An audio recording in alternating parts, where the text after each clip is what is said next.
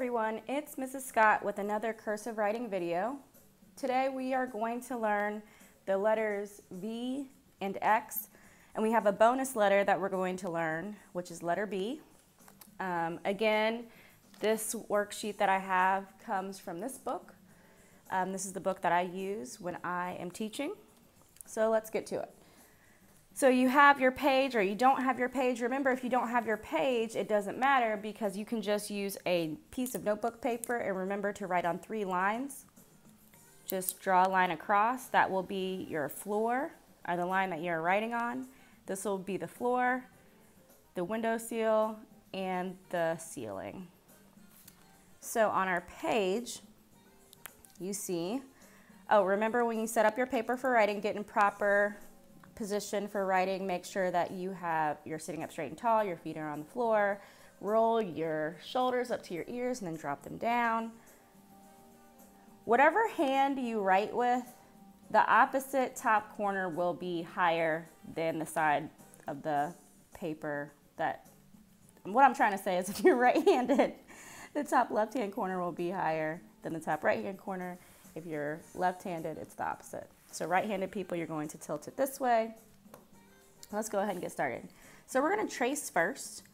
You're going to start on the floor, do a hill up to the windowsill, go down to the floor, come up, and then it has a little shelf. And in class, I hold my hand out to the side. It's kind of like it's putting its hand out. It's like a little shelf. Similar to the O. Remember when we do the O, you come out to the side. Same thing here. You do the V and you come out to the side. So the V can have a point or it can have like a curve at the bottom. That really doesn't matter. So we're going to trace over those. This I think is pretty simple. Just remember to start from the floor though. Most letters you're going to connect from the ground. Okay, let's write some on our own. Make sure it doesn't look too much like a U though. That's why, to be honest, I'm more of it's almost like a printed V for me, to be honest. I just come up and that's a little bit too close to the inside, but. This one I think is pretty simple. Start on the floor, come up to the windowsill, come down to the floor, make a spike, come up, and put your little shelf or your little hand out to the side. And then celebrate your success. This is my favorite one. I don't know which one that you guys liked, but that's my favorite. Ooh, that's a bad star. Okay, the X is kind of funny. The X is a letter that you will pick up your writing utensil to finish the letter. But I will tell you that when you're writing any letters, like T is like this, I is like this, the X is like this. I can't think of any more. You will have to pick up your writing utensil to finish the letter. So I'll show you. The first thing you want to do is you're going to make this I don't even know what kind of shape this is. You start at the floor, go up, make a hill, go down, and a tail. And then you come back and finish it. But when you're writing a word, you finish writing the whole word, and then you go back and you dot your I's, cross your T's, and then finish your X's if you need to. So we're starting on the floor, making a hill to the windowsill, coming down to the floor, and making a tail. And then you come back and you cross it.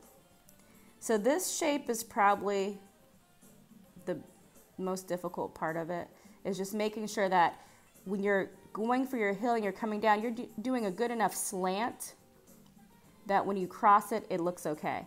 Because if you don't and you come straight down, then you gotta get in there. So make sure it's a big enough slant that you can make your X. So let's make some on our own. Starting on the floor, we make our hill, come down to the floor, and then make your tail. Pretty simple. It works really well. Oh, let me go and finish it. And sometimes I will forget to do certain things like that.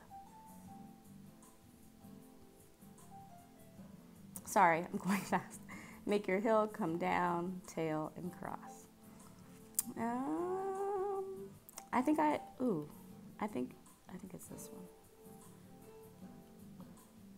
Let me try to make a different star. My first one was pretty bad. Okay, so then they connect the VV and then VA, van. Box is one of your words though, and they didn't teach you box. That doesn't come until later, but guess what? We're going to learn it today. Let's get out your notebook paper.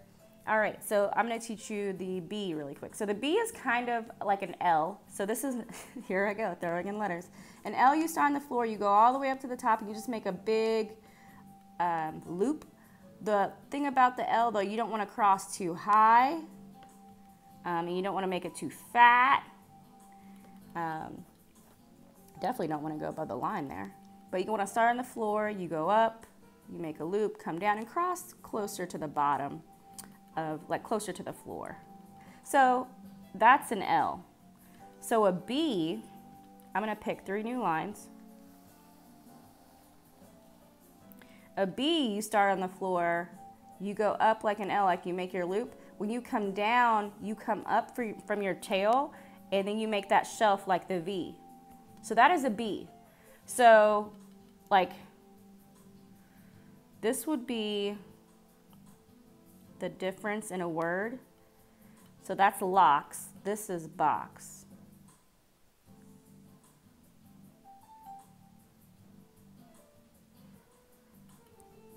So it's a subtle difference, but that changes the word completely. You have to make sure that you're putting that little shelf, that little handout to the side of the L to make a B.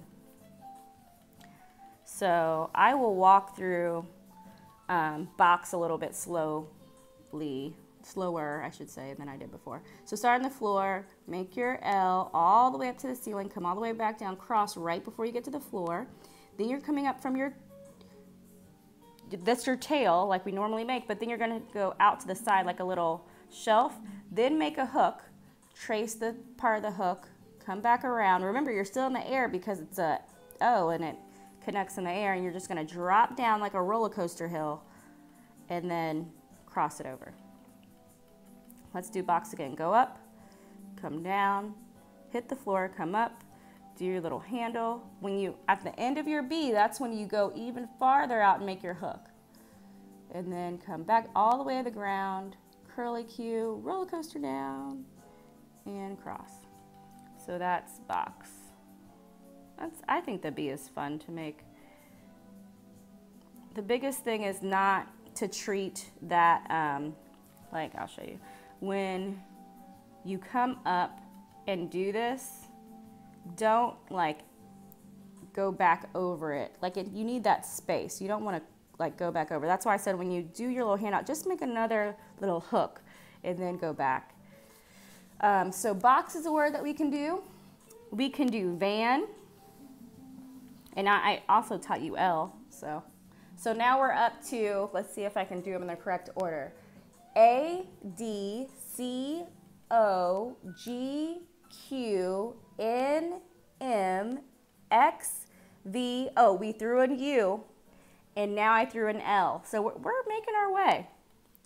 All right, so for van, we're going to start on the floor, go up to the windowsill, come down, spike it, come up, make that shelf, then make a hook for your A, trace that top part, come down to the floor, go up, connect it, come back down to the floor, come up to the windowsill, come straight down, and then you're going to go up your hill and then your tail.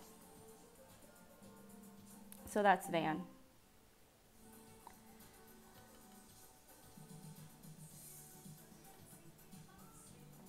I have new music today, so I don't even know what this is playing. So, but I meant to play one song and this started playing and I didn't hate it. So, all right, start on the floor, make a hill, spike it down, come up, make that handout or that shelf, make a hook at the top, go back where you came from, go all the way to the floor, connect it, come back down to the floor, up, straight down, make your hill to the windowsill, and then out. Okay. Well, that is the it. You can also do ox with this to help with your O and your X. So start windows. Well, for the O, I start on the windowsill. There's no reason to start on the floor. So for the O, if a word starts with O, just go ahead and start at the windowsill, go down to the floor, come up, connect it, curly Q, stay up top, roller coaster down, tail, and cross. So have fun with this. Practice, fill up your page, make as many words as you can with the letters that we've learned. And as always, have a great day.